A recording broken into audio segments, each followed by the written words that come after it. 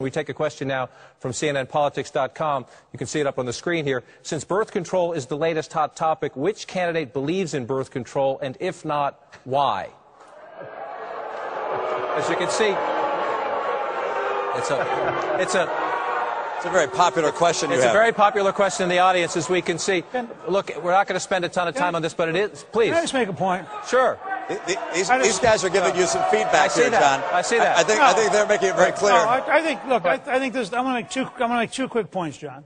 The first is there is a legitimate question about the power of the government to impose on religion activities which any religion opposes. That's legitimate.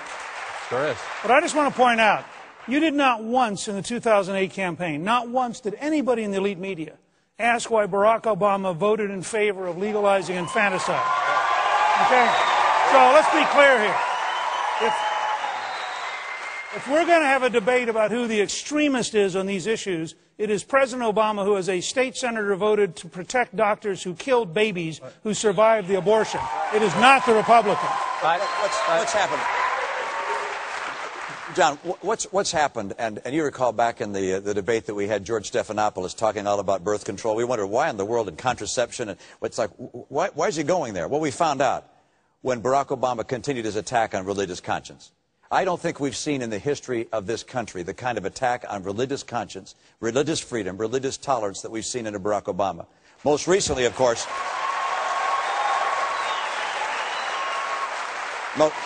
most recently requiring the Catholic Church to provide for its employees and its various enterprises health care insurance that would include birth control, sterilization, and the morning after pill. Unbelievable. And he tried to retreat from that, but he retreated in a way that was not appropriate because these insurance companies now have to provide these same things, and obviously the Catholic Church will end up paying for them. But don't forget the decision just before this, where he said the government, not a church, but the government should have the right to determine who a church's ministers are for the purposes of determining whether they're exempt from EEOC or from workforce laws or labor laws. He said the government should make that choice. That went all the way to the Supreme Court. There are a few liberals on the Supreme Court. They voted 9-0 against President Obama. His position... So